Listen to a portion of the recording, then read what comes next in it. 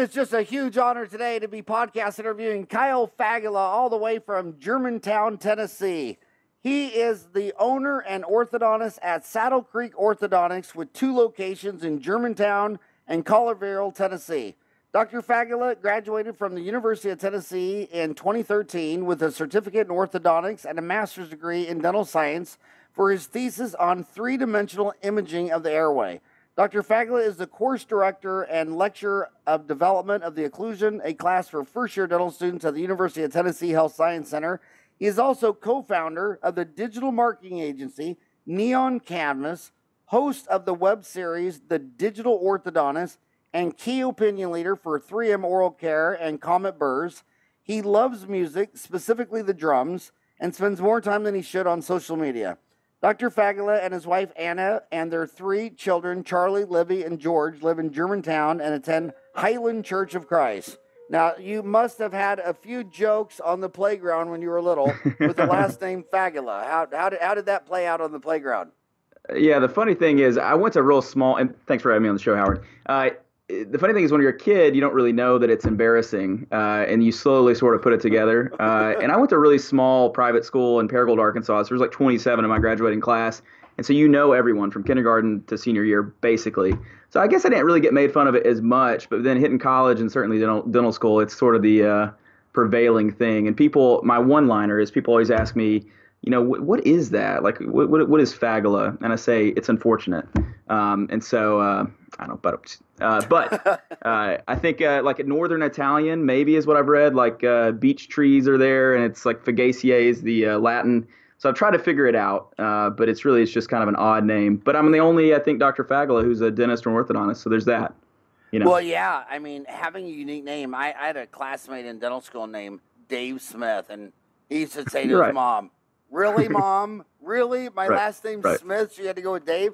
And I remember several times at a bar, when you hand them the ID, Dave Smith, the bartender was like, "Okay, I know this is a fake ID," and he's like, yeah, that's why you go with McLovin when you have a fake ID, McLovin. So I guess you haven't seen Superbad. So anyway, yeah, no, it's interesting name. There's a reason though I name my practice Saddle Creek Orthodontics and not Fagala Orthodontics, and I go by Dr. Kyle just to make it easier. Well, I call this dentistry. Oh, by the way, my fag joke is when I worked very hard to get my FAGD. 5 years, 500 hours, and I got my FAGD, and I put it on my card, and I put it everywhere in the dental office. And the first person I ever mentioned was that 80-year-old lady. She says, "I see that you're a fagda. I have a friend who's a fag." And I thought, really? Oh, that was my only feedback from that alphabet soup was that she had a friend that was a fagda. Yeah, good internal marketing. But the unique name is neat. I mean, I think the best marketers are the prescription drug medications. They always the earliest letters are used the most, so they always go to the back of the alphabet. Yeah. And find a word with a Z or an X or a V. Xerox was made that way. They were informed to go come up with a word that didn't exist. You don't have to, then you can get the website, the copyright, and I like the fact that Farran, there's only like 86 Farrans in the whole United States, so it's very, very unique. Yeah, nice. Yeah. So this is Dentistry Uncensored, so I like to talk about everything. I don't want to talk about anything everyone agrees on. And you, I want to talk about where the controversy is. And you wrote a thesis on 3-dimensional imaging of the airway. And there's 2 components to that. Number one, let's just start with 3-dimensional imaging. Some people are saying, orthodontics, you can do that with a pan and a ceph all day long with a lot less radiation. And are we using too much radiation on little kids for a 3D, which might not really give us that much extra oomph and all? That is the controversy. Do you agree that first of all, do you agree that that's a concern from people? Yeah, I think that's a controversy. I mean, it might surprise you. I did my thesis on that, and I feel like I understand that world pretty well. There's people who understand it better than I do, for sure. I actually saw you were at the Henry Schein meeting. There's some guys in that group that really understand 3D a lot better and airway a lot better than I do. But I don't practice with one. I don't have one. I think it's cost prohibitive. I started my practice from scratch, and I could not afford $120,000 iCat. It's a great machine. I do think, for what it's worth, that it's a little overkill for most kids, and I think that really the thesis that I did, which it's a thesis, it's not like it's groundbreaking research, but my conclusion is that there's only so much you can tell by taking the volume of an airway. I think there's a lot more that goes into apnea issues or airway issues, and I think you talk to anyone who really understands that, and they'll kind of give that up. And so it comes down to the tissues and how tense they are, and a lot of things that happen when you're sleeping. When you're sitting there and you're getting an iCat image on a kid, they're sitting up, they're not lying back, and there's just a lot. They're awake. There's tons of things. So I think it's cool, but I think a pan and ceph is a lot less on the microsieverts levels. And although there's new machines, I think the new iCat Flex, they say that it's actually fewer microsieverts than a pan and ceph, traditional digital pan and ceph. And so I guess I could go either way on that. I think that honestly, the amount of radiation is so little. I tell people it's about the same as what you'd get on a weekend sitting inside your home. And yet it's still, it's the Alara principle. It's as low as reasonably acceptable. So I think we need to be seeking, just like everything with dentistry, to do the least damage possible. But I don't know that it's the end of the world, and yet I don't use it. Was that like a political answer? I don't know. Well, I think that I'm trying to be a leader, and these dentists don't realize that when they get into a bunch of debt, that turns into a lot of stress and a lot of overhead. And I applaud you that you're an orthodontist and had enough self-esteem and knowledge that said I can practice ortho without a damn $120,000 X-ray machine.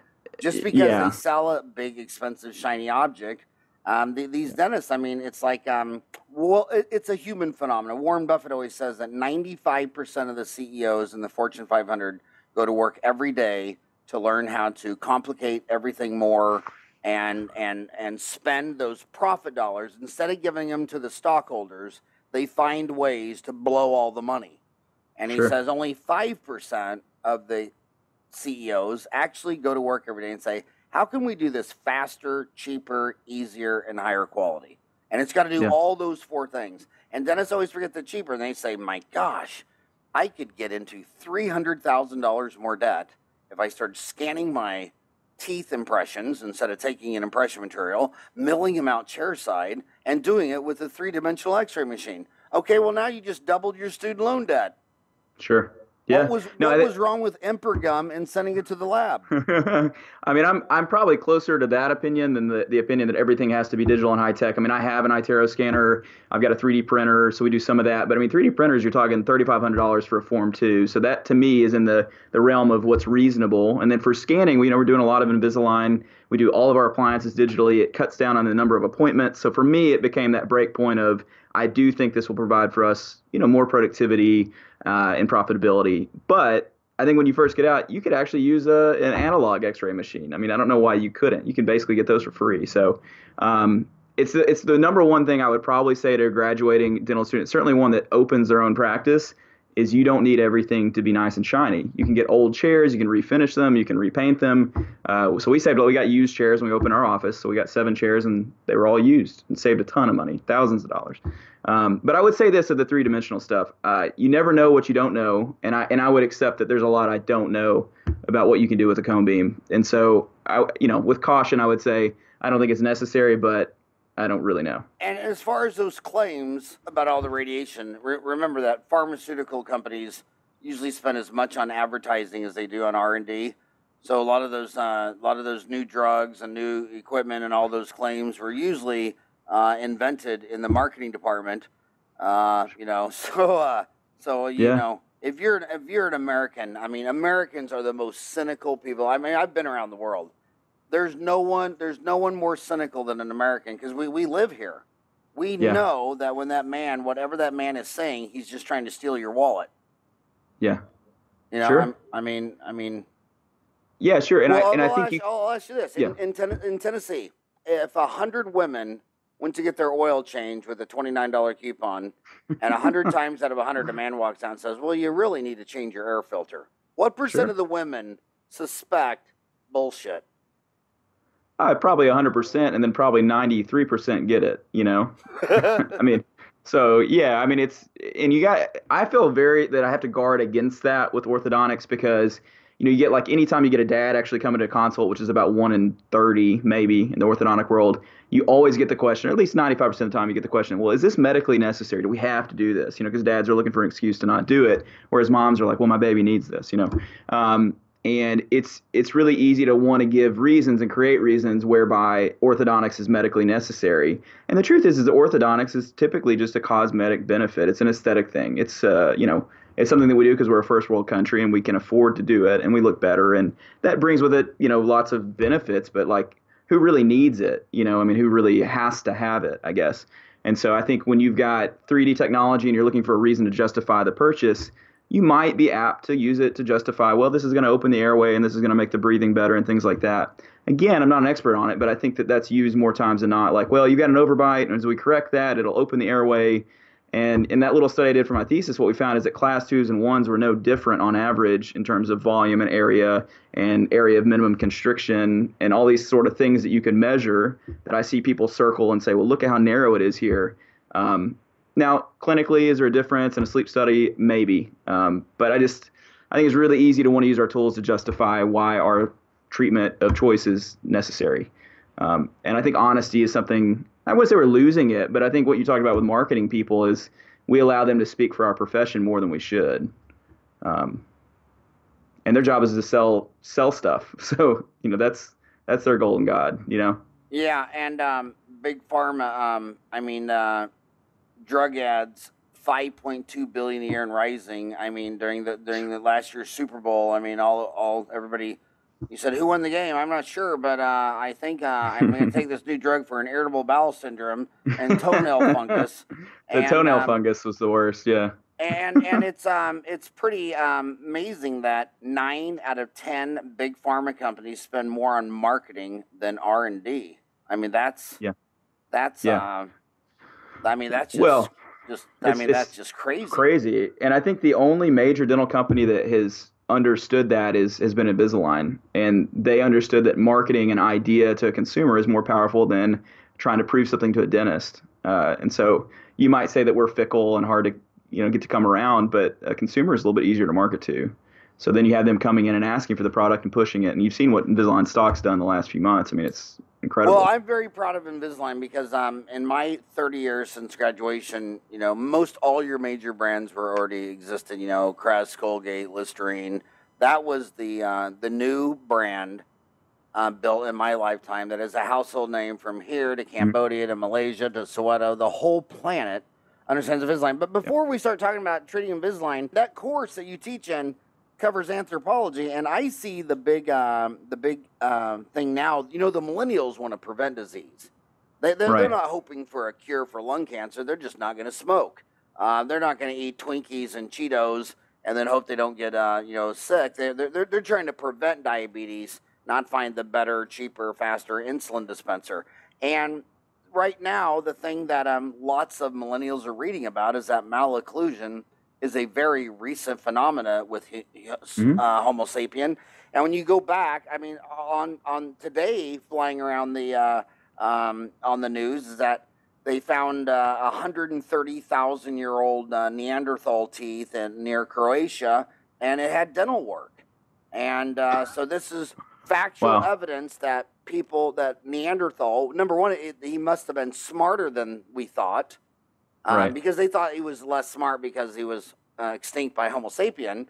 My first thought was, does that mean the world's oldest profession just got dethroned and now dentists have just replaced the ladies of the evenings, the Mary Magdalenes? I think we've just kicked the prostitutes right off. That's great. Off their winner's cage. We are now the gold medalists of the world's oldest profession. But my question is this. How come when they find Neanderthal, Cro-Magnon, Peking Man, how come when they find all those groups, they don't have these malocclusions?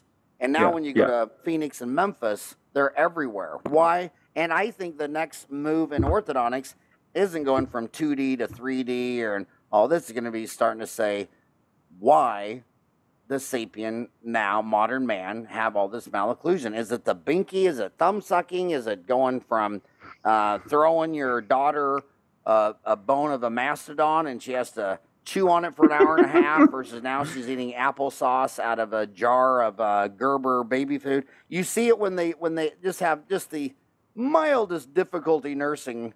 Mom switches to a bottle and a sippy cup. I mean, there's just like, this child is going to consume 3 times as many calories without putting any forces on his face. What do you think that's what it is? less Yeah, force. it's funny that you brought this up because we talk about this at length, and I think it's one of the more interesting concepts is that people don't realize that malocclusion is recently a new thing. I mean, it's about 100 years plus or minus old. And so there's a few things that we talk about in the class, and one of them, as you alluded to, is mastication. We have a softer diet now than we've ever had, and so they've done studies with monkeys where they've given them a soft, like fudge-like diet versus a harder diet, and they've compared that then to monkeys in the wild. And as you might expect, the ones with the softer diet, they have narrower maxillas. Their jaws don't develop as much. So when they kill the monkeys and then they weigh their mandibles, their maxillas, they weigh less. And so there's just less development, as you would assume. I mean, muscles build bones in a sense. And so the more mastication, the more force required to eat, the more development of the jaws. And with that would come the more development of the upper jaw, the more space for the teeth to fit within the dental arch. And so that makes sense. Like we get that. But what do we eat all the time? What do most kids feast on these days? It's McDonald's, it's Taco Bell. You could almost eat that with a straw. And so that would be like the big, like major change. Other one would be chronic mouth breathing. And so if you're not breathing through your nasal passage, your upper jaw is not going to develop to the same degree. And so not anytime, but most times where you see a kid with bilateral posterior crossbite, narrow maxilla, high vault, they don't breathe through their nose. And so it could be combined with a lot of things. One of those being we live in cities more now than we do in rural areas. And so we're around each other. And so we've sort of traded these diseases 100 years ago, like polio and yellow fever and things like that, for obesity and just being surrounded by each other, more allergies, things like that. And so there's a lot more that could be said by smarter people. But it's the way that we choose to live. So millennials, which I technically am a millennial, that actually came out this week. They're calling, I think, Xennials. It's like Generation X to millennials. I think like 77 to 83. I'm 84. But I think I don't really feel like a millennial. But if one of the things about millennials is trying to, prevent disease by living better, I think I'll take that. I think that's good. I just don't know how much you can do, because are you going to ever really convince families to not eat McDonald's when they have kids? And are you ever going to convince people to move out of the city and live out in the rural areas? So it's one of those things where it's a disease of civilization, and yet we're not going to give up on civilization. So I don't know. But I think there's smart parents that could probably figure out ways around this. I would say it's not vaccines, Howard. That would be the one thing I would say. But why do why does modern man breathe through their mouth more than Cro-Magnon and Neanderthal? I mean, that would be a question. I mean, it's sort of all one and the same. I mean, the narrower the maxilla, I would assume that would cause for more nasal breathing issues. Something about low tongue posture and how that's all interconnected. So we see a lot of open bites. I mean, allergies. I mean, these is kind of speaking outside my area of expertise, but it would seem that the more people you put closer together, the more apt they are to develop allergies and things like that. We also exercise less. We work less. I'm actually reading a great book by Ben Sass. It's called The Vanishing American Adult. It talks about how we have institutionalized school to the extent that kids don't work younger. And so in a mostly agrarian, industry, I think 90% of people were farmers before like 1850 or something. Kids were working at 7, 8, 9, 10. They weren't sitting around playing video games getting fat. And as we get fat, it's harder to breathe through our nose, more mouth breathing. If we're eating McDonald's, we're not working our teeth out, so on and so forth. We're also keeping our teeth longer. So when you find like an old skull, there's one called like American Glory, which most occlusion, concepts are built on. And it's in perfect occlusion. It's got third molars in. Everything fits in. At that time, they were going to be eating rougher foods. They weren't cooking foods through, so it was raw meat and things like that. I think things are just different. We're as different as we've ever been over the past 100 years. I mean, those changes have been astronomical, and I think that's one of the things that we see. But, progress is always 2 steps forward, 1 step back. I think it's funny right now how the biggest success we had for longevity, without a doubt, the last century, was simply vaccines and clean water and toilets, and getting clean water in without cholera, getting your waste material out, and vaccines. And here we are 17 years into the new century. And by this time, last century, we already would have had the Spanish influenza, which killed 50 million people, 5% of the world's population. But now it seems like the anti-vaccination movement is bigger. I see the vaccination and the water fluoridation movement I mean, just the 30 years I've been here in Phoenix, I mean, every third woman that's pregnant that you talk to is struggling with what pediatrician to go to because she's not letting them vaccinate their kid, or Yeah. she's concerned about it, So, Well, and that comes back to this idea earlier of honesty. As doctors, we have to be honest. We can't let people like big pharma or people marketing to us set the standard.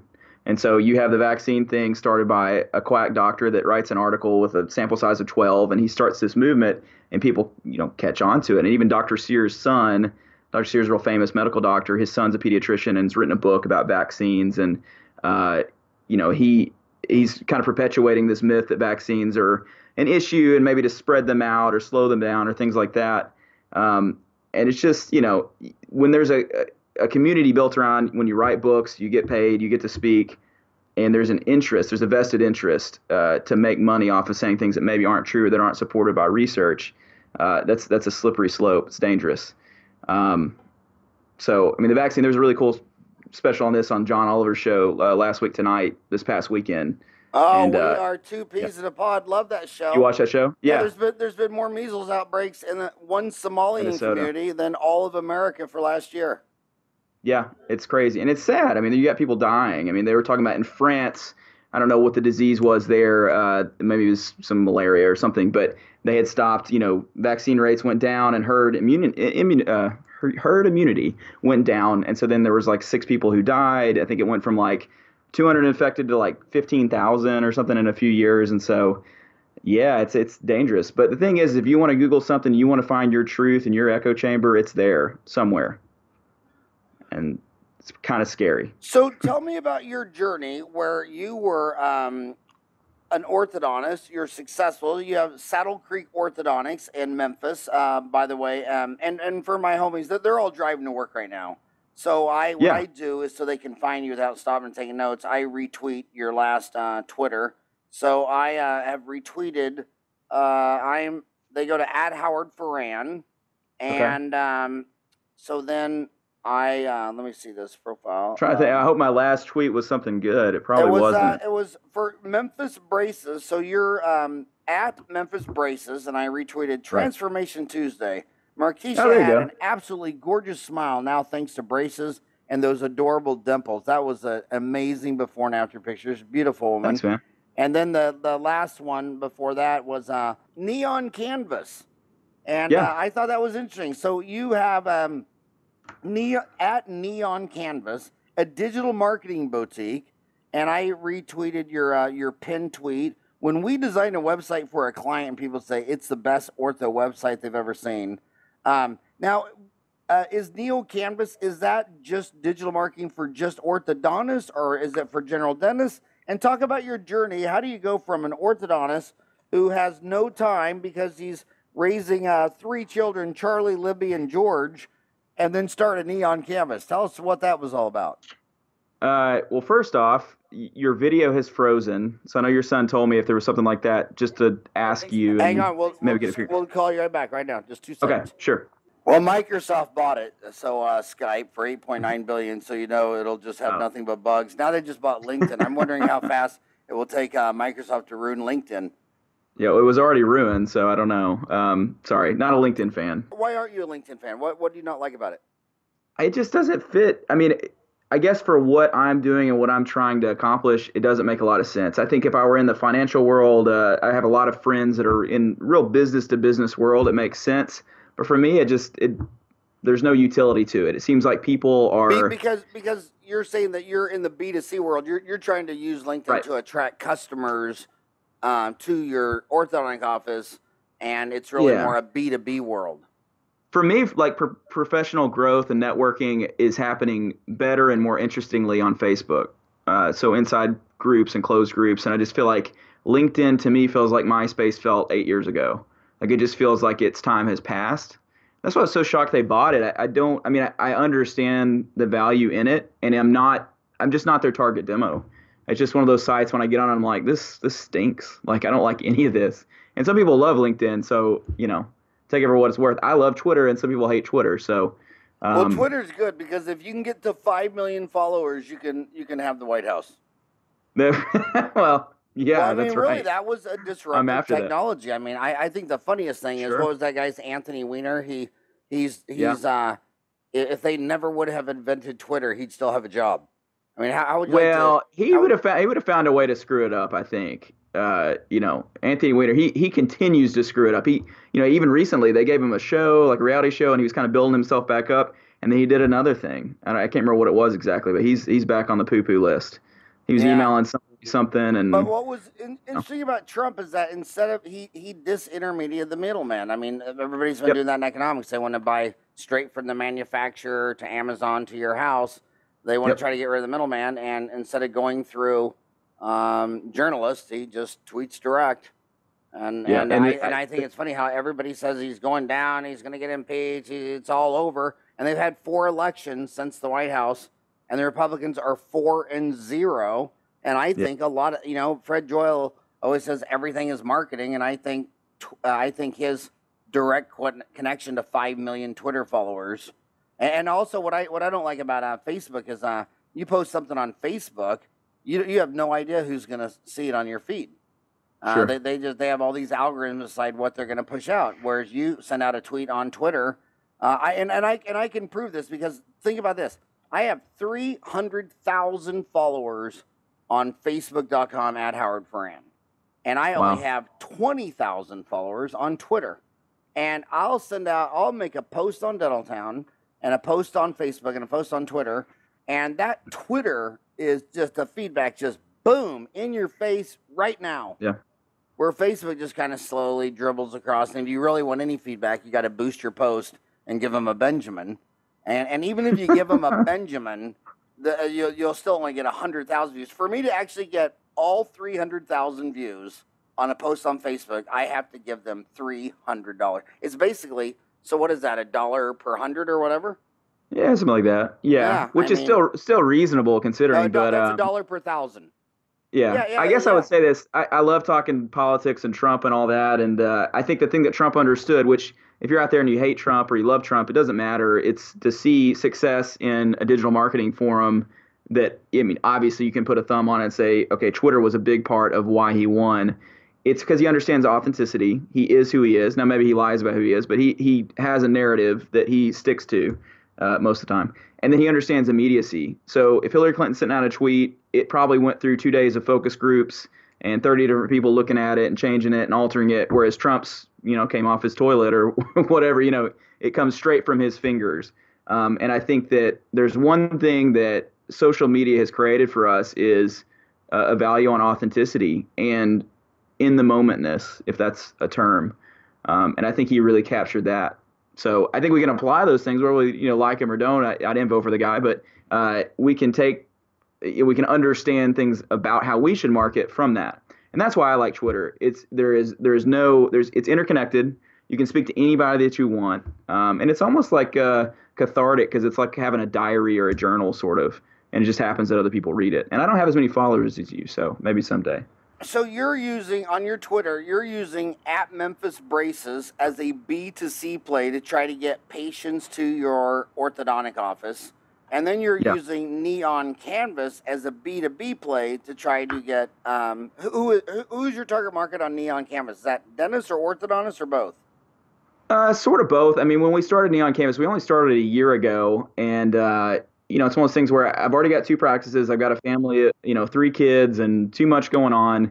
But I have always loved digital marketing websites. When I was 15, I was building websites like Metallica fan club websites, and they weren't very good. They weren't very good, but Metallica, it should have been Elvis yeah. Presley. You're in Memphis, dude. Well, at the time I was in Jonesboro, Arkansas, and Northeast Arkansas. It's all about the metal and classic rock. So God, I love. There's only 3 streets of music in America. There's Bourbon Street. There's in New Orleans. There's Beale Street in Memphis, and then there's Second Avenue in Nashville. And I don't care. A lot of people say, "Well, I'm not a big country music fan." Dude, you haven't been to Second Avenue. It don't matter if you're a country.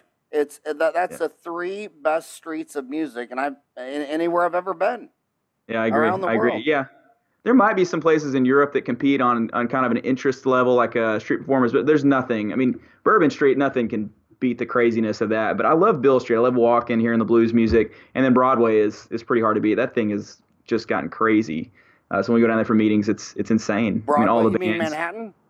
No, Broadway in Nashville, Oh. Broadway Second, and all those that street where Oh, there's all those Nashville. Oh, I was knew yeah. it was Second Street. I Well, probably Broadway runs, and then it runs into Second, and it's all there. And you've got oh these. I my mean, God. I'm a musician, I'm a drummer, and the level of the musicianship in Nashville right now is absurd. I would say it's the music capital at this point. I mean, L.A. still and New York, yeah, but the level of musicianship there is unreal. And they're playing And the most Mary J. common Blige bands. and the most common remark you'll hear from the dentist when you're down there lecturing, and they're from around the country, they'll say, "God, I always said I didn't like country music, and Yeah, this is so it's like it's a totally different experience when it's live on Second Street. sure, yeah. Is it Second So Street or Second Avenue? it's actually they call it Broadway. It's kind of what it's I guess Huh. colloquially I referred must to. have really been drinking way too much. I remembered it was Second Street. How, Well, Broadway runs this way, and then you got Second, Third, Fourth, Fifth, and then you got Bridgestone okay. Arena, and there's a lot of fun stuff down there. But you were asking, we got off on that about Neon Neon Canvas. Canvas. Is it for dentists or Yeah, yeah. orthodontists?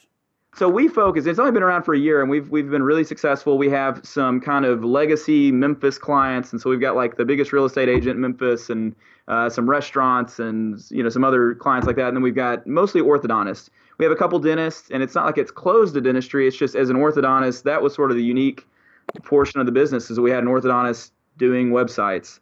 And so, I remember what got us on this Metallica. Building websites. I was editor of yearbook and newspaper. I've always loved kind of creating and communicating and publishing things like that. And so it just seemed natural. So worked with a guy that he'd helped build my website and do the SEO at another company. And so then we decided to start that. And so no, we're open to anybody. I mean, I think we're doing really great stuff. I don't know what the dental world is like as much as the ortho world, but mostly it was two major companies, and the websites are pretty cookie cutter. So we wanted to have things that were really custom and true to orthodontics. You'll read some stuff on an orthodontic website, and it's like, who wrote this? Because this is not written by an orthodontist. And so that was sort of our goal, is to speak as an orthodontist would in a way that patients would accept and would react to. So are you building these on a WordPress? Yeah. Yeah. You got a few options. I mean, you can have a proprietary, software, but WordPress is universal. It's kind of what's here and what's to stay. There's issues. I think there's like security issues that are longstanding, but if you're doing it the right way, it's fine. And the nice thing is if you have a company build your website in WordPress and you end up falling out with them, you take it anywhere else and they'll be able to sustain it for you. Yeah, and you got to wonder, how can you have really good SEO if you're with a cookie cutter website and there's 500 dentists? Like Twitter's interesting. Like you go to Twitter and some mornings you'll wake up and like 12 different dentists just sent out the exact same tweet.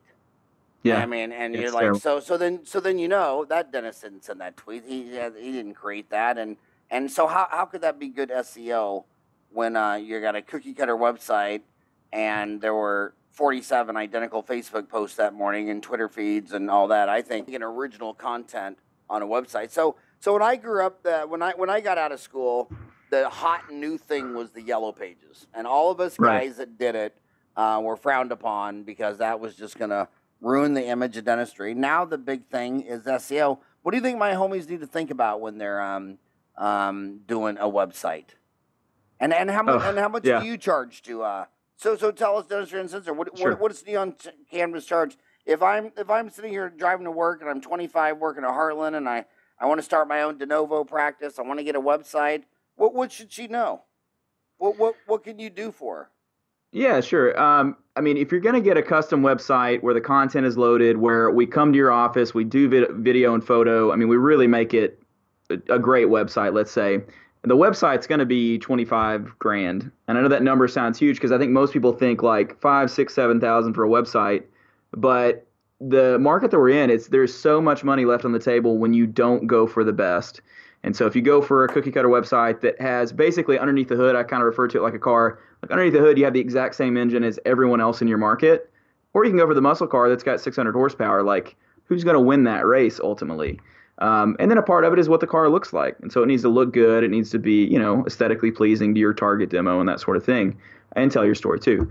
But we usually shoot for a retainer. So it's one thing to build a website and to build it well. And if you do that, depending on your market, you could be successful. And if you're a little bit tech savvy and you're okay getting on there and doing your own blogs and editing your own stuff and giving Google what it wants, which is unique, fresh content. And the best way to do that is in the form of a blog. You would understand that. You've got content coming out of your ears, man, which is a good thing. And it builds you. I mean, when you search on the internet, it brings your website up. The best way to do that is regularly blogging. And most dentists can't do that. They're really good at doing dentistry, but they're not really good at digital marketing. And so we usually seek a retainer somewhere in the range of $2,000 to $4,000 a month.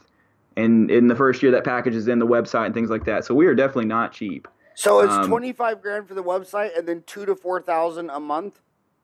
Well, it depends. And so if you're just getting the website, 25 grand, you get a discount if you're on, you kind of commit to a year-long contract with a certain monthly retainer. We'll usually build it into that. And then in the year that follows and the retainer goes down as the website's not having to be rebuilt. And I guess what I would say is what we have found is we sort of entered the market with one sort of idea of what we'd offer, and now we've kind of diversified that because not every practice is the same. It seems like we fit best in a practice where we can be about 3% of kind of their expenses, and so like we can kind of fit in there in a comfortable spot. So just of the website, it'd be 3% of revenue would be on marketing just for the website. Does that include SEO or Google Ads or any of that, or just the engine? Just so the Google. So paying for the Google ads, Facebook ads are going to be an extra. And I guess what I would say is that, like, I'm not the guy doing the proposals. So, I mean, I know what we're offering, but the proposals, it always comes down to, kind of what's going to fit and what they're after. And so we have kind of a typical package of what we know will build practices and what's been proven in my practice. But everyone's a little bit different. So if you're talking about really like a 25-year-old dentist that's just getting out, we're probably beyond that. It's probably more for the practice that's producing 2.5 million, not necessarily someone that's starting right off the bat. And in that situation, it's kind of hard to say. The approach I would take there is that you're small. It's sort of like guerrilla warfare. Like, you can do social media yourself. You understand your story and you can tell it. You could blog. You got all the time in the world to blog. But once doctors get really successful and they're still trying to grow their practice, they don't have time to sit and make a blog and optimize things for search engines and things like that. I mean, most of them don't. And so that's why a company like ours is important. Because we know what it takes. I mean, the thing is, the rules are all known, basically, in terms of how to get a website up. And it's essentially create good content in the form of a blog, share it to social media, and get people to click through to your website to establish authority for your website. And then if you can start ranking nationally, so we rank nationally my orthodontic website on things like white spot lesions and, what not to eat with braces, stuff like that. So someone in China reads my blog on my website and sits there for 4 minutes, and it raises the tide of my website so that when someone in Memphis searches for braces, they're more apt to find me, and so I'm going to rank higher. And that's the game. And it's, the rules are known. It's just who wants to spend the time to do it and write good stuff, share it to social media, and have followers that want to click through and read the stuff. And it takes several years to sort of develop that. There's no shortcut. So like you're talking about a company sharing, canned social media content on someone's Twitter. Nobody wants to read that. No one cares. And they'll unfollow you if you keep doing it, So is this your company? Are you the sole owner? So I co-founded it with a guy named Alex Rasmussen. So he's the CEO. And like I said, he's probably 10 plus years of digital marketing experience, used to build websites. And I would say he's our SEO expert. Rasmussen? No, Rasmussen, Rasmussen. Fagala and Rasmussen. Strong. Very strong. Rasmussen? No, Rasmussen. Huh. Alex. Well, the thing is, okay, so let's look at the $25,000 cost.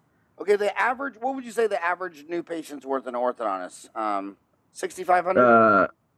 Well, I mean, that's what you're charging them. I'd say average fee probably nationwide is $5,600, probably. Okay, so and then $5,600 for ortho records, the whole new patient's average. You're saying $5,600. Yep. And depending on whatever market you're in, 25,000 divided by 5,600 would only be 4.5 cases.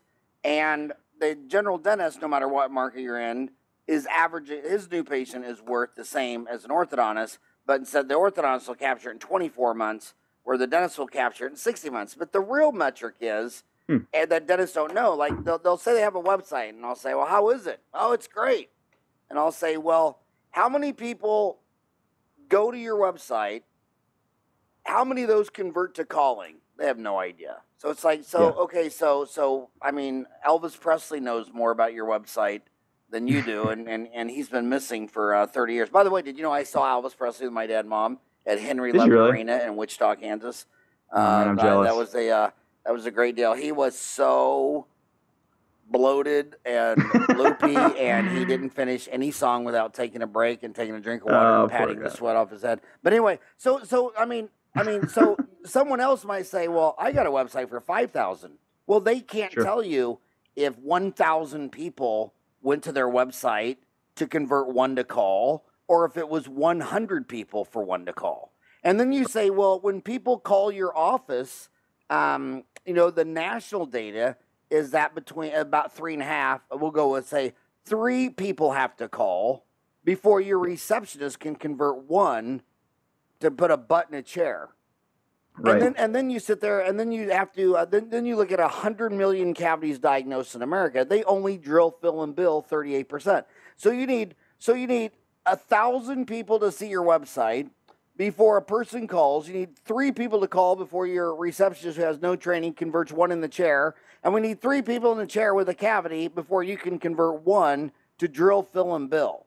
So if you can so what's the answer to this? Well, I think I'm going to change my bracket. I think I've been using the Ormco bracket, and I'm going to go to the Henry Schein Symposium, and I'm thinking about switching to a new whatever. Why don't we work on, so my question is, do you capture these metrics of conversion rates on your website? Have you ever do you go to the existing website and say, okay, we just monitored your website for the last 30 days, and your conversion rate is 1 out of 100. Is it 1 out of 10? Is it 1 out of 100? Is it 1 out of 1,000? I mean, I need a scorecard at the end of the Super Bowl. That's what I love about the Super Bowl. I don't care what you think at home on the audience. I don't care if they're doing the wave. The referees have decided that is a touchdown, and there are now 6 points on the board, and that is the final score. These dentists never know their website scoreboard. Do you capture any conversion data on that? Yeah, so one thing, and it's actually funny you bring this up, we are working towards kind of revamping our report system and our analytics to be able to just say that, to study in certain offices, how many leads are we creating, how many are actually coming through, how many are actually starting treatment, so we can actually put a estimated ROI on that. For me, having done this for 4 years and having really always, my number one referral source has been digital marketing in some form. I have a good sense of how many we're getting a month. I mean, you got form fills on your website. We have tracking numbers so we can see when people call from the website. You can see which one of those came from Google Ads, which one of those came from organic. And so we have an analytics suite that ties all that in together, and you can see all that stuff in one little website. And so it's something that we use for clients. What I've kind of found is you have clients that are really analytical, and you have those that are not, and that are more kind of momentum based, or like, well, I know it's working, I know it's there. And I honestly fall into that category probably more than I should. But I mean, we get a good month on our website. We'll get 60 form fills. We also have chats, and we're getting typically in the range of 20 to 25 leads from our little chat applet that hangs out in the lower right-hand corner. And so you're talking conservatively in an orthodontic office, 75, 80 just from form fills and chats. I mean, that's a lot of potential clients. Okay, you're using lingo that a lot of my homies, 20% of these guys are still in dental school. So you said form fills, right?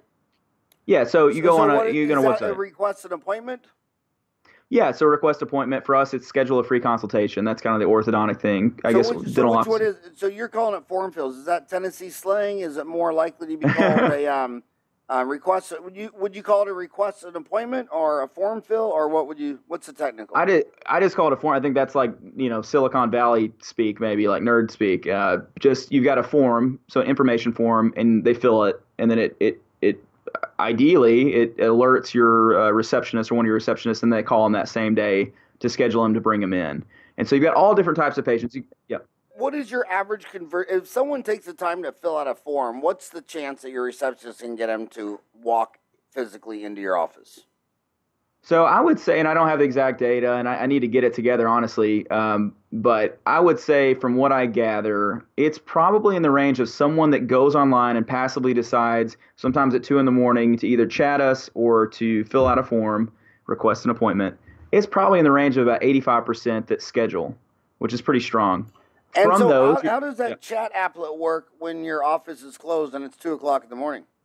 So it's a group that's focused on orthodontists. There's two main ones in the orthodontic space. The one I use is Ortho Chats. It's actually run by a guy out of Kansas City, a really great family. Mother is an orthodontist. He works in the office, and they have a team that kind of works in the same central space, so they don't outsource it. The thing I like is they understand kind of how your office speaks. They've got information, so they speak almost as close as you can get to someone that was actually in your office, and they cover it 21 hours a day. So I think they don't cover 21 hours? Yeah, I think they're not covering from like 2 to 5 in the morning, which is going to be the lowest, traffic. I bet, I bet that's related to? I bet you anything. What's that? I bet you anything he's Irish, and that's when they don't allow them to sell alcohol in Kansas City. They probably can't buy a beer after 2, and then they start again at 5 in the morning. So he just says, "No, you can't buy a beer. Can't stay up without Jameson. I'm just going to go home and go to bed." So he covers it 2 to 5, Ortho Chat, and it's actually Ortho Chats. Yeah, Ortho Chats. And I mean, I'm sure there's a dental service. You can even do it yourself with something called OLARC. It's just a chat applet. It's just a few lines of JavaScript. You drop it on your website, and you've been on a website where it pops up. You go on FedEx.com, and it pops up. It's the fact that it's a real person, and it's not like an automated thing, because those will piss people off. But it's just another way by which you capture leads, and you try and take cold leads. The other one was OLARC, and that's one where the dentist would put in their own messages, you say? Well, that you could be the one on the end. So your receptionist ostensibly could be sitting there and have the little chat applet open, and then someone chats and they respond. A couple guys that I knew that tried that, they found that the response time was a lot slower than when they outsourced it. And also, there's a lot of people that chat in from 6 to midnight, in the hours you wouldn't be in there. And so I think, if I spend, let's say, $600 a month on Ortho Chats, on a chat service where they're going to be monitoring it 21 hours a day and on the weekends. For me, again, as you broke down kind of what orthodontics is worth, if the patient's $5,600, you got an average overhead of 50%. So at worst, you're saying a patient is worth $2,500 to you, paid out over 2 years. It's worth it. If I get one patient, then I've paid for the fee. I've paid the $600.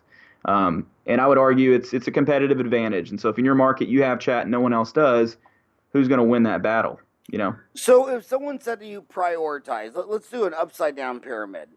So the upside down would be the most deal. So when you're building a website, let's go most important. We'll do the top 10. 10 being, what do you want to, will 10 be the most important or the least important? We'll go with number 1 to 10. So start at 1. Yeah. 1 to 10, what would be the most important, and then 10 will be the least important? Because I'm wondering, my walnut brain's thinking, request appointment, how high, a chat applet. I mean, is that like the most important, least important? We're also seeing now dental companies are making it so you can schedule your appointment yourself online in the middle of the night. Open Dental is now doing that feature, and we had a podcast guy on here. Let me a podcast from close to you, Louisville. Get him on the schedule with Keith English. And Keith English, what's the name of his company, Ryan? Founded Local Med. And I think he's got Local Med on 1,400 websites, and the lowest one is scheduling 2 patients a month. And he has several that are doing. He actually said he has hundreds that are doing 100 to 300 people a month are scheduling appointments, because there's 168 hours in a week, and most dental offices only open 32 hours. So if they go to your website and it's 2 o'clock in the morning, they just schedule. So let's go 1 to 10. What do you think is the most important should be on that? So I actually have created for a lecture that I give the top 5.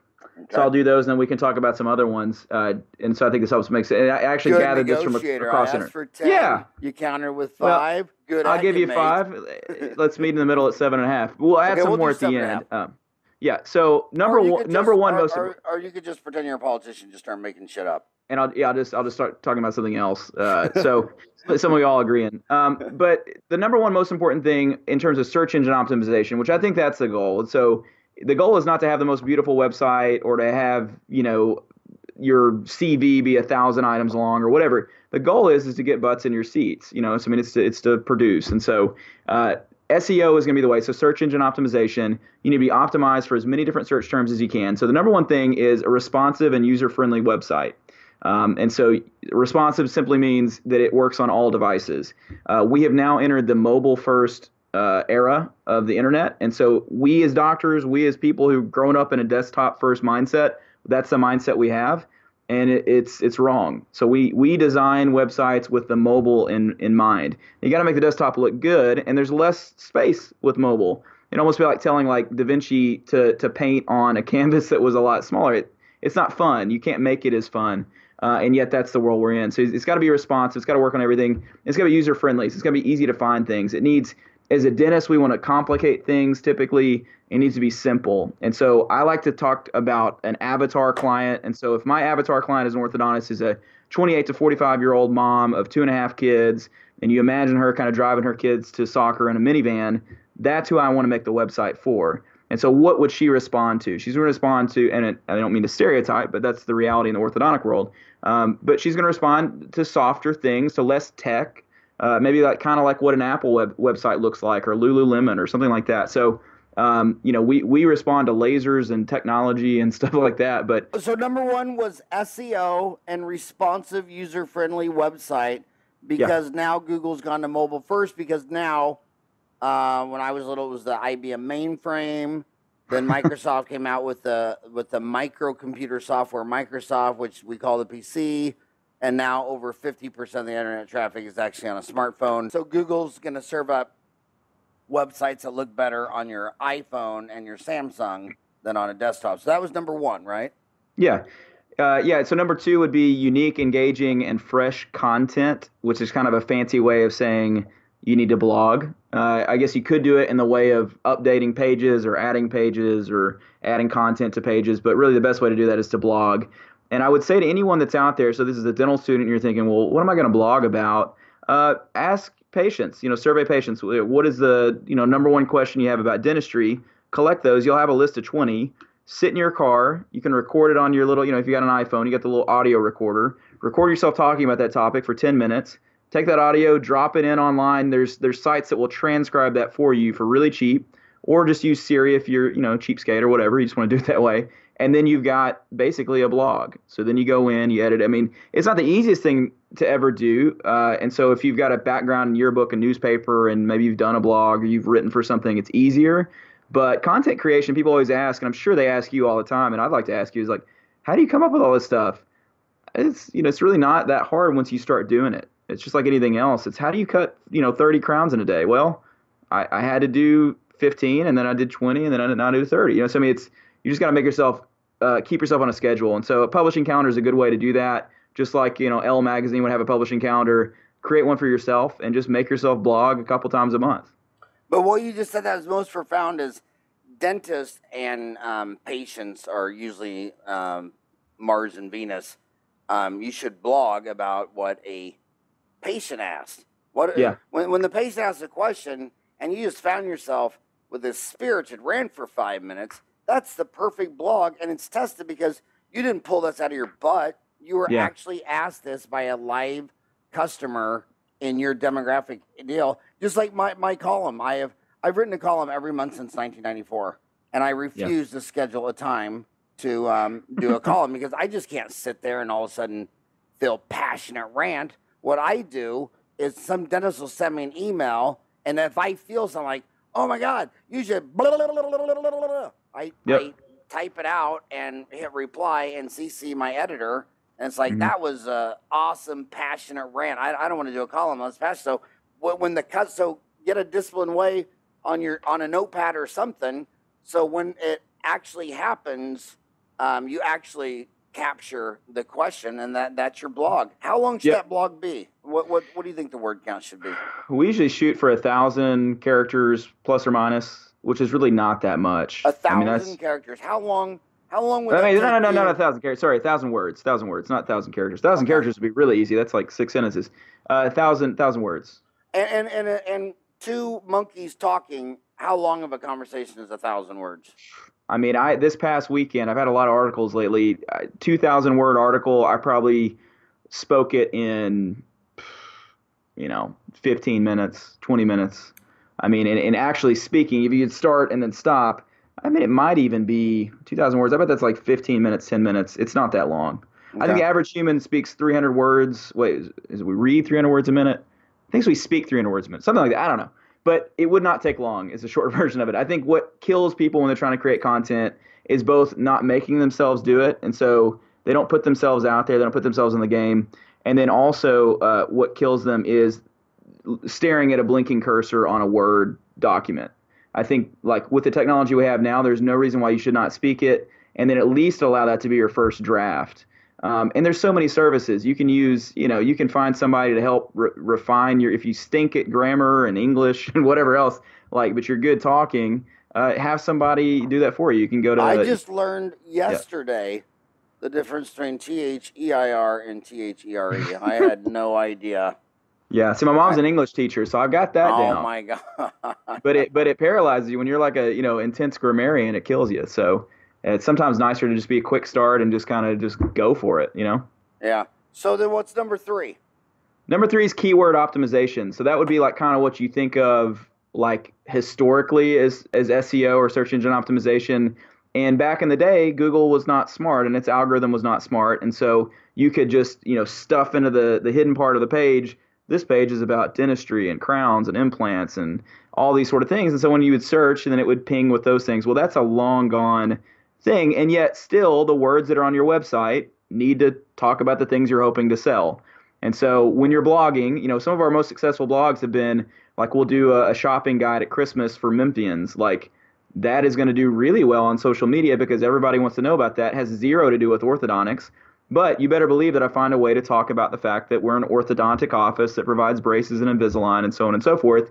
And underneath the surface, what's called like alt text, like under photos, it's going to have some of those things buried in there. But the blogs that are really going to help build your business in the way of when people search for braces or orthodontics or orthodontist or Invisalign is going to be talking about those same topics and optimizing those keywords when you talk about them. And so, every blog that we try and put out for a client is going to talk about the geography that they're in, the 3 to 8, major cities that are surrounding them. It's going to talk about their name, and it's going to talk about the services they provide. So you're just optimizing for those keywords. And that shows up on your website 50 times, and Google reads those websites, and one website has it once, and one has it 50 times. Who are they going to rank higher, And there's a lot of thinking about the name. I mean, what do you think the name of your website? Like you are Saddle Creek Ortho, which I think is amazing because for SOE, I assume Saddle Creek is a suburb of Memphis. It's a city. Yeah, it's really, honestly, there's a Shops at Saddle Creek. There is no such thing as Saddle Creek. There's no creek named Saddle. But we just thought it was a nice name. It helped the, people in the area knew where we would be. It's also kind of an upscale shopping center. So it kind of was sort of like, you want to hang out with people that are well-known, have good reputations. And so we kind of did that with our name. We also could not be Fagala Orthodontics for reasons we've already discussed. So we like the name. And now we've put a second location in an area that is not Saddle Creek. And it's okay because our name is kind of beyond that. It's kind of grown beyond that.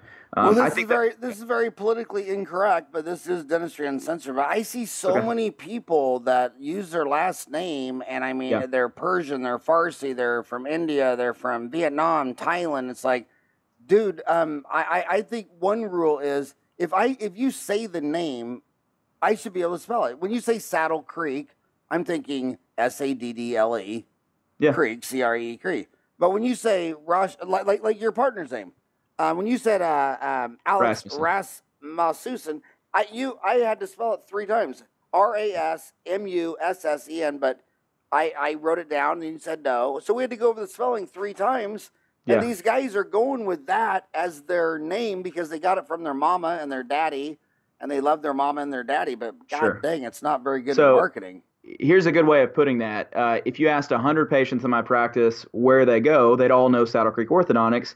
If you asked 100 of them who I was or what my name was, I would like to think they would know my name, but there's a good chance they wouldn't. Or they would call Fagala some, variation. There's probably 18 different variations. And actually, it's funny. You look at the search data for Dr. Fagala, and there's like 15 different spellings, because they don't know how to spell it. So I think this idea that it has to be named after you, so it's got to be Dr. Jones, Cosmetic Dentistry and Family Dentistry, or whatever, like the old kind of paradigm, it needs to shift. And so you need to create a unique and creative brand. And you can't do that around a name, especially if it's Jones.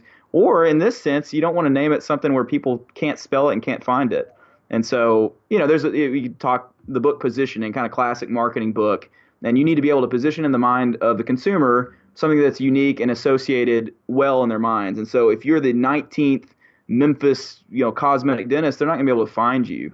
And so you need to position uniquely, kind of like you're talking about with Xerox. Hard word to spell, but it's positioned uniquely. So why did you go with Saddle Creek? Why didn't you go LBGT Creek by Dr. Fagala? It was taken. It was taken. So you agree with the name thing? Like I had a really good friend, and he was from Iran. His name was Sina Soraya. I said, dude, go with Sounds Steve. like psoriasis. Just go with Dr. Steve. You don't spend 30 years teaching everyone how to spell Sina Soraya. Yeah, I don't care. I'm Dr. Kyle, and I think they know who I am. But really, at the end of the day, I want them to know Saddle Creek Orthodontics, because when they're going to tell a friend, like, maybe if they say, Dr. Kyle, he's awesome, that's great. But I want them to understand the culture of Saddle Creek Orthodontics. It's just a more marketable thing. So, hang on a second. My dental You're fine. assistant, my dental assistant's not very excited that I'm over here podcasting. That's my dental assistant at 30 years. It's like having a wife. When your dental assistant worked for you for 30 years. Hey, Doc. Hey, Jan, so what's going on? The person who loves my show the most is seriously only me. Everybody else is only listening to it because they'd rather listen to us than talk radio. Yeah, there you go. Well, I think the political scene has done the biggest boom for podcasts, because these dentists say, I can't listen about Trump and Russia and Hillary and Putin an hour to and from work each day. I'm going insane. I'd rather listen to horses burp than so that's why all podcasts are exploding. And the price of radio stations. Go call a radio station broker. Yep. I mean, there are radio stations they can't give away. Because of podcasting, which is user-generated content as opposed to the other. Okay, so we were on number 3 was keyword optimization, and then number 4 and 5. What were 4 and 5?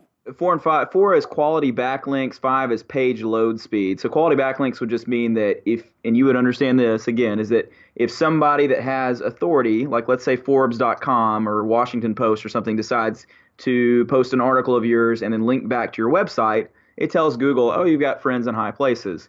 And so it helps rank your website up. Those are the harder things to do. So you need, some PR arm if you're going to go for these sort of things. But the more that you write, the more that you lecture, the more that you publish, the more opportunities you're going to get to do that sort of thing. The last one's page load speed. And that simply means that our attention span continues to shrink and shrink and shrink. I think our attention span is less than that of like a cricket now or something. I just made that up. But it needs to load quick.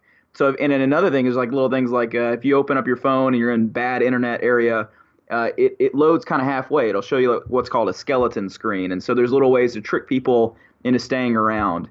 And so if it loads really slow because you got some big photo or thing that has to load first, you're kind of dead in the water because people are going to give up and they're going to bounce elsewhere, which tells Google there's something wrong with your website. Yeah, and everybody listening to this should know, just think of your own behavior. If you're on Facebook or Twitter and you see a link and you hit it, I mean, how long are you going to wait for that damn thing to load? Not very long. Yeah. I mean, what do you think the wait? What do you think the average wait before they click off is? It depends, but it's obviously directly proportionate to age. So, or maybe that's inversely proportionate. But I think the younger we are and the more we've grown up with internet and it's slow, I'm out. I mean, even YouTube, like a 5-second ad, I'm like, nah, I'm not waiting. Like it's, like I'm impatient when it comes to the internet. And so if your website's still low, it's like, I'll go somewhere else, And that's why they've got Okay, so I want to tell you what my favorites are on a website. But maybe I don't have data on this because I'm not in that space. There's a lot more that could be said, but I don't like to see a picture of a dentist. I love it. I just love it. Like even on your website, you have YouTube videos. And when you see a website that says Dr. Farran and there's a mugshot, as opposed to a video and saying, hey, thanks for coming to our website. I've been in all with, I want to see the human. And so many of those dentists, even though, like, I look at a lot of the local websites, like Friends I Know. Yeah. It's like, dude, that's like the worst picture of you. And it doesn't capture your insane dry humor. You're funnier than shit. Why don't you put a 1 minute? How long should that YouTube video be up? How long should the video itself be, or how long should it be on the website? Like how long? I think if I was going to say I needed a doctor for something, I'd rather meet the doctor in video. I mean, I think it's obvious that we've gone from text, print, to video. Yep. I mean, so Yeah. do you think that website should have a YouTube video of anybody who's got their hands in your mouth? Well, I mean, here's what I would say. There's a lot of things that we're throwing out there. If a picture's worth 1,000 words, a video is worth like 1,000,000. So yeah, video is king. It's the next level. And if you can do that on social media, you can be super successful. And we're redesigning our website. So the website that's up is 4 years old, and so the new one will probably come out in a couple months. It's gonna be awesome. And we're gonna lead with video, kind of B-roll video in the background. That will be the first thing because it tells a way more diverse story than even a series of 5 photos possibly could. And you've got to remember, like, what does someone that is interested in straightening their smile or in the dental realm, like they want implants or their teeth hurt or whatever, they want to see themselves on the website. They don't want to see you. They don't really care what you look like. And they don't want you to be so professional that you seem boring. That's the whole going back to the Trump thing. It's authenticity is really big. And so they would rather you have a quirky sense of humor. There's a guy out of Washington named Cole Johnson. He's an orthodontist. And he has the quirkiest sense of humor. And I guarantee you that for every 10 people that read his posts, 1 or 2 are offended, but the 8 love him. And so that is the one thing, is that we are so afraid to offend that 1 out of 100 that we don't appeal to anyone. We just seem very cookie cutter, and we have our white coat on and that sort of thing. And so, yeah, I mean, we just need to push beyond what our understanding of dentistry would be. So if you're really into music, like, make your website about that. And I can guarantee there's other people who will be attracted to that and to think that you're a real person. So video, you talked about YouTube.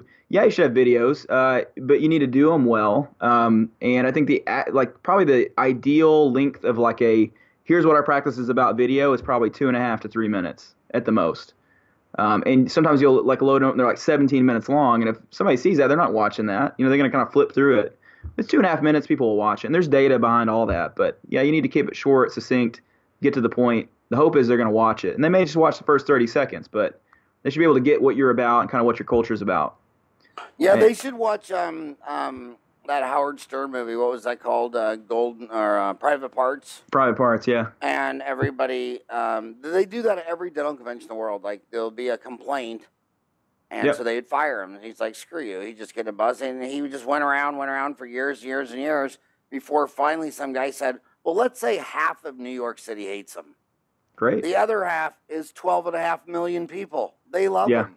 Yeah. And, I think it's authentic. I've spent my entire life not giving a shit about the surveys. Because I'm sitting there lecturing, and 90% of the class is busting up, laughing, staying all day. Then at the end, you always know some dweeb idiot from the association is going to go, Mrs. Johnston walked out because you said fart 14 times. I'm like, well, does Mrs. Johnson not fart? I mean, if this was Hollywood, it's PG-13. There was no nudity. I didn't drop the F-bomb. Brief nudity. Brief nudity. And, so I've never cared. And I thought it was a badge of honor that half the places I've ever lectured in 25 years said, we will never have you back. Well, that's freaking awesome, man.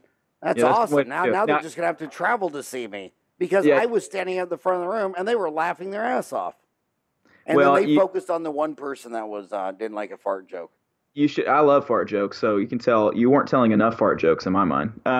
I think that there's a book called Raving Fans that like everyone's read probably, and it talks about department stores where 100 people come and shop and one person steals, and so then they put up the sign to punish the 99 that says only 5 items or less. And what they do effectively is they sell fewer items because they're limiting the average consumer. You see in an Apple store, like the products are right there. Like there's no doubt that they lose products, that products get shoplifted all the time. And yet they sell more products because of the immediacy, and kind of the product's right there. You can just pick it up and take it out. So they get that, and they factor that into their profit loss statement. They know they're going to get shoplifted, but they're also going to sell more. So dentists, we're very cautious. We went down a path in life where we were rewarded by careful and long-term thinking. We went to 4 years of college, went to 4 years of dental school. Some of us went to 3 years of specialty or whatever. But we have to kind of throw caution to the wind a little bit when it comes to social media and our websites. We're always worst case scenario thinkers, and it gets in our way. So what do you, when you talk about why-based storytelling, is that for your website? Is that for your blog? Why-based storytelling. Silence and X. Start with why. Golden circle. Why. How. What. Dell versus Apple. We all need to change our outlook on how we practice dentistry. Is that in your blogs? I just think that's in general. I think that's in the way that we operate. And honestly, it's funny. Like this feeds right into this conversation about your website. Is that the short version is if you've not listened to Simon Sinek's TED Talk, it's like 15 minutes, and he talks about his book, Start With Why. It's a great book. The TED Talk is probably even better, especially if you have a short attention span. But he talks about how Dell and Apple in the late 90s, Dell was about the what and how of computers. So they were about a computer with the biggest hard drive, the fastest processor speed at the best price, whereas Apple was about the why, the belief system. They were about challenging the status quo, about thinking differently, and everything then emanated out from that. And what happened is that Dell, when they released an MP3 player, it did not sell because Dell is a computer company. When Apple released an MP3 player, it sold off the shelves because they're more than that. And they're almost sort of like a religion. And they understand their why, and people believe in it, and they ascribe to it. And so every little thing they come out with, people stand in line to get. And Dell is barely afloat because they're a computer company. And we as dentists, we go to work, I think, and we design our websites, I think, with the how and the what of dentistry considered. And so what's the what? Well, as an orthodontist, I straighten the teeth of adults and children. How do I do it? I use braces. I use Invisalign. Why do I do it is a more compelling marketing concept. So why I do it is to make my patients' lives better, to give them self-esteem, to make them smile more, to allow them to enjoy life more. And if I can build my marketing around a why-based concept of the storytelling rather than a how or a what-based concept of storytelling, it's going to do better in the market. So I see so many posts on social media like, here's Johnny, he just got his braces off. Doesn't he look great? It's like, I guess. It's just so boring. It'd be a lot better to tell something about who Johnny is and lead with that instead of the how and the what. And the how and the what's important. If the Apple computer sucked, nobody would buy it. It wouldn't matter what they're about or what they believe or what their mission statement is. But it turns out their product is good and it matches their why. And so if you've not read that, I mean, it'll change your entire outlook on how you do things. And the last thing I would say is that a hygienist, if she goes to work and she's only focused mentally on the what and how of what she does, well, I got to use this Cavitron to scrape this crud off this tooth. It's not going to be a fun way of living. If she instead goes with the why in her mind of, I'm going to make this patient's life better. I'm going to, whether, if you're a religious person, I'm going to mission to them, or I'm going to try and be positive and help this person. I want this to be the best part of their day. At the same time that I'm cleaning their teeth, I think it's a more powerful way of viewing life. And it's just a little twist. So the golden circle is the idea that the why is on the inside. You start at the core of something, and then you move outward. But as dentists, we typically start on the outside, on the what, and then we move. Maybe we never even make it to the why. So a lot more that could be said, a lot more that Simon Sinek has kind of innovated on, and I really recommend Start With Why as a book. Nice. I love that TED Talk. And are you okay? I've gone way over with you. I'm fine. I got nothing to do. Nothing to do. You also talk about helpful digital tools. You talk about Slack, G Suite, Blinklist, LastPass. What's all that? Yeah, so I don't get paid by any of these companies, but I just feel like there's a lot of digital tools that, we're all, we all have Facebook, we all have Gmail, or, the majority of us, let's say, but there's a lot of like really good digital tools that we maybe just don't know about. Slack is the perfect way to communicate with your team. And so both at Neon Canvas and at Saddle Creek Orthodontics, we have Slack. It's basically like an amalgam of chat and email and text messaging. But the beauty of it when you're managing a team is I can have a channel for clinical, I can have a channel for reception or marketing, or I can private message one person, two people, and it's all archived too. And if you have to let someone go, they can be pushed out of the channel really easily. And it's more professional than group texting or having a Facebook group and then someone doesn't want to be on Facebook and it's like, okay, forget it. We're going to use Slack. And the sign of a good product is that Microsoft has copied it. So Microsoft has, and they'll do it worse, but Microsoft has Microsoft Teams, which is the same idea.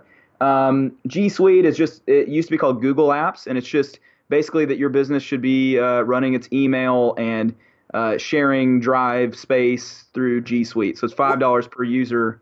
Go ahead.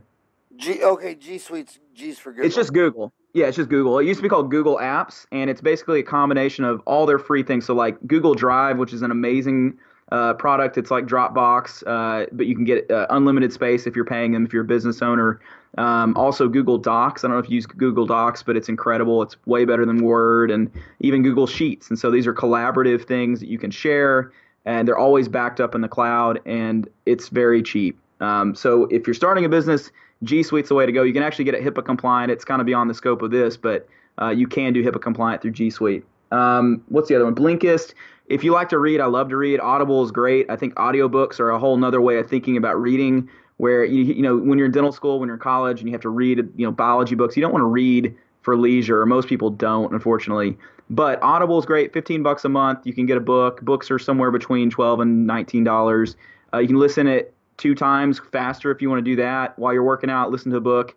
There's just so many ideas that are out there, and it's a shame to adopt this idea that once you graduate dental school, that you're done learning. It's actually when learning should begin. And I know that would be one of your big, I'm just preaching the choir here, but, and Blinkist summarizes books. So Blinkist is kind of like Cliff Notes, but in an audible format. And so you can listen to a book in 15 minutes. So it summarizes each chapter and it speaks it to you. And it's like $60 a year.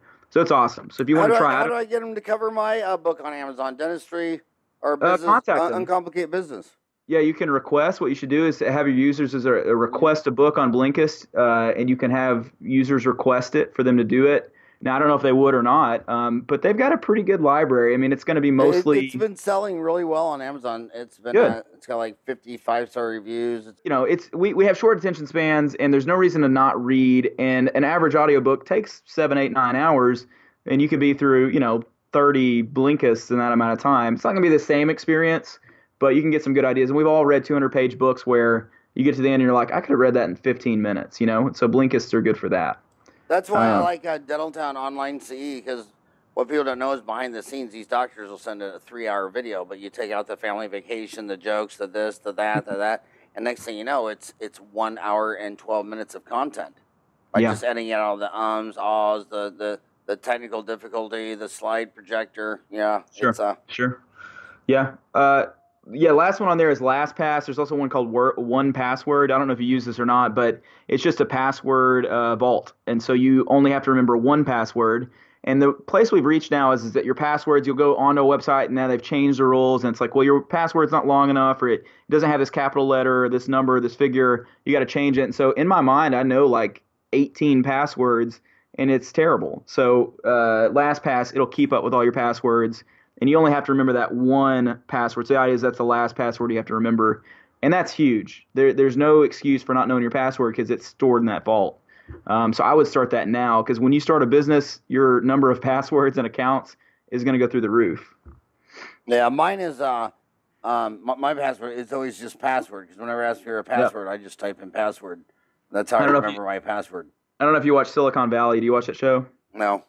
Oh, well, there's a guy on there that's kind of adult. His name's Big Head, and his username was password. His password was password. So there you go. Password was fastword? No, his username was password, and his password was password. So anyway, not a smart guy. Seriously, I just want to tell you, man, this was awesome, and I think you're awesome, and I think my homies had a great time listening to you. Good deal. And I just want to thank you so much for coming on the show today and talking to my homies. Sorry I kept you 20 minutes longer than you committed to, but it's okay. You're awesome, it's fun. man. Yeah, thank you so much. You ever want to come back and update us on more, what's changed, all that stuff, let me know. I could listen to you for 40 days and 40 nights. Oh, thanks, man. Anytime. I love speaking, love talking. I could argue politics for another hour if you want after this is turned off, so we can do that. Well, the reason I don't in that, because it's the reason I'm always telling my boys that if you follow that stuff 3 hours a day from age 25 to 45, you'll have nothing to show for it. Yeah. But if you spend that 3 hours a day going back and getting your MBA online, or getting a part-time job, or just it's amazing how many people spend so much time keeping up on something that they have zero impact to change. It'll never make them be able to afford a cup of coffee. I mean, it was just like, they might as well just have been standing out in the backyard watching paint dry on their house. I mean, I totally agree. I totally agree. I mean, there are things that I spend time on, like fantasy football, that I know a total waste of time, and we need some of those things. There's a really cool thing called the Eisenhower box. President Eisenhower came up with its idea that there's things that are urgent, not urgent, important, not important. And we spend most of our time, unfortunately, on things that are not important, and they're not urgent, watching Netflix. But here's the difference between fantasy football and Fox News. When you're doing fantasy football, you're having fun, and the people around you are having fun. Yeah. When you're on the political deal, your voice is elevated, you're stressed, you're talking like a loud monkey, and the people around you are like, chill, dude. I don't want to go to a bar and talk about something that's going to make everybody get mad and animated and crazy. I love the NFL because it's a perfect mix of I'm really into it, but I know it's entertainment. I mean, obviously, whoever wins or loses the game, nothing happens to their city. It's not like some kid's going to miss a meal if they don't scare it. It's just, but it's entertainment. It's the same thing with charity. When I do dentistry, you need a filling, you give me $250, I do the filling. If you don't pay, it's pay to play. And if you don't have the money, then I get to decide right then, am I up for charity? Like I always am for an extraction because I would rather pull your tooth. I'd rather pay you $10. I'd pay you $20 to pull your 4 wisdom teeth. I really would. I mean, that's my golf. It's 5 minutes. It's totally fun. But when they fail a wisdom tooth FA, then I decide right then, like, well, you know what? You're on hard luck. You know what? I'm just going to do it for free. But I know it's charity. And I know that NFL is entertainment. But I think a lot of people don't realize that all that political bullshit is just entertainment. Because there's nothing they're going to do to change the course of Putin, North Korea, the election. And no matter who you vote for. I mean, I've voted since I was 18. My first vote was for Ronald Reagan in 1980. And no matter who you vote for, they're a lying, cheating politician, and they're going to let you down. So go work on something that you can change in your home and your business, not in D.C. and China and Russia and all that stuff, because it's just, you don't realize it's entertainment, and it's really stressing you out, and you're not fun to be around when you're on that shit. Yeah, no, I totally agree. And also, we need to seek to create more rather than consume. And we're in a society that is all about consuming. And we're not building anything, we're not doing anything. And the things that are not important and not urgent, they have no relevance in 5 minutes, much less 5 or 10 or 15 years. And so it's the things that are important but not urgent. Those are the things that we need to be spending time on, things that build a legacy, things that make a difference. So there you go. Not politics. And if you're an environmentalist, then be a real environment. Every kid comes born with 9,000 metric tons of carbon. So, you don't have to so recycling your Dixie cup is the answer. It's just having one less kid. On that note, I'll let you go. Yeah. Thanks, man. All right, buddy. Appreciate you. See ya.